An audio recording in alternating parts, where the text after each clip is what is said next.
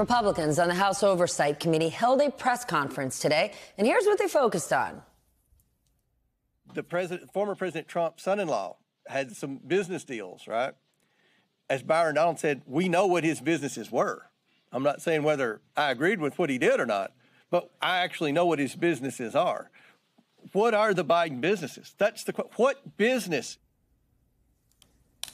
While Congressman James Comer and House Republicans are still investigating Hunter Biden, we are rapidly approaching a default. And tonight, the former president, Donald Trump, said maybe we should, which, let me be clear, would be economic disaster for almost every facet of our economy. So let's discuss it with Democratic Congressman Jeff Jackson of North Carolina. Congressman, you are a freshman. You watched either some or highlights of what the former president said tonight. And it's not about policy. It's simply about pushing lies. What's your reaction? This is going to be awful.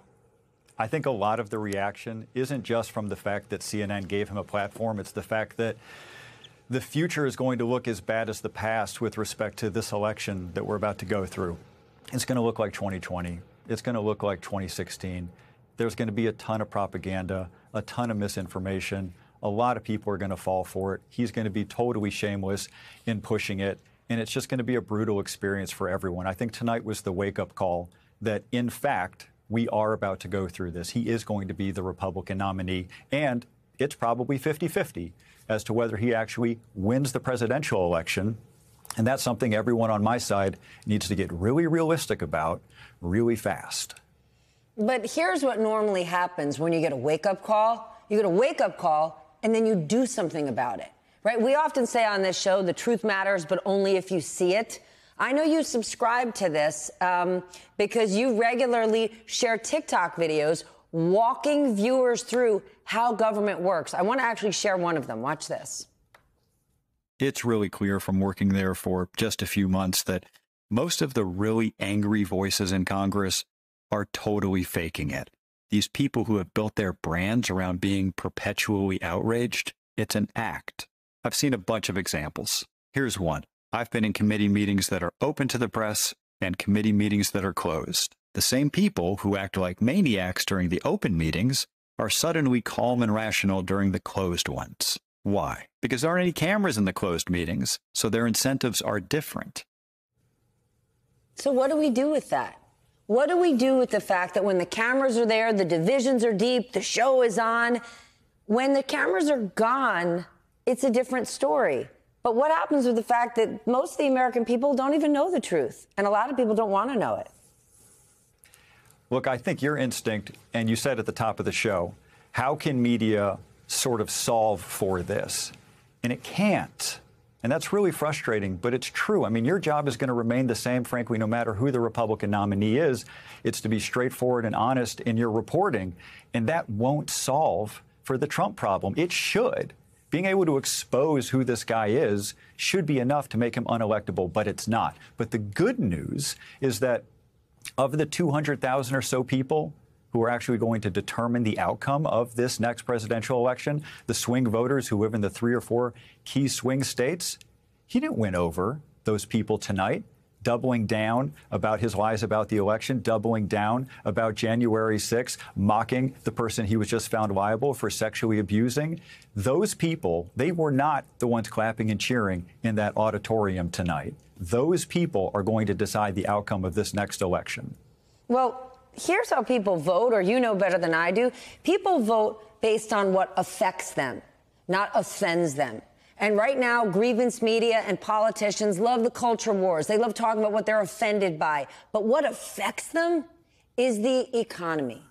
It's true. Behind closed doors, when the cameras aren't there, do you think there is more common ground, especially as it relates to this debt ceiling? We heard the former president tonight say maybe we should default.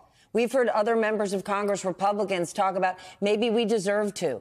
If we defaulted, the reaches, we can't even get our head around how bad it would be. Does Congress realize this? I think so. I think you're I think you're absolutely right in basically saying that this whole debt ceiling episode is Exhibit A for fake anger, for fake outrage. It's them trying to sell something to a certain segment of society that they can be angry about, full well knowing that if it actually came to pass, they would immediately regret it. I think they're doing this brinksmanship, counting on the fact that it's not going to come to pass, because of course it would be a disaster. It takes every single problem that our country currently has and makes it worse, including the debt, because we would have an immediate recession. And when you go into a major recession, government spending goes up. So, of course, it's counterproductive to all of their policy goals. One of your freshman colleagues in Congress is George Santos. You're a former prosecutor. What's your reaction to these charges? And if he's, quote unquote, back in the office tomorrow, how are you and the rest of your colleagues going to treat him? Hey, George, what'd you do yesterday? It's so deeply weird that this guy is a colleague, and I expect him to be back in the office. I really do. I expect to see him in the hallway, and it's just beyond the pale, honestly. Look, I'm a former prosecutor. I read the indictment. They got him. They've got plenty of documentary evidence. A ton of his crimes are very much in writing, and they got him. And frankly, if you're his defense attorney, you are telling him, hey, George, this is not the kind of case that you take to trial. This is the kind of case that you settle and that you hope for a reduced sentence. And part of that sentence is inevitably going to be his exit from Congress. Look, I'll be very surprised if he finishes his term. McCarthy has a margin of 5. If I were McCarthy, I would deal with a margin of 4 and get rid of this guy. I shouldn't be laughing. It is absurd. It's ridiculous. But this is our government, and it is serious. Congressman, really nice to meet you. Thank you for joining us tonight, Jeff Jackson. Thank you.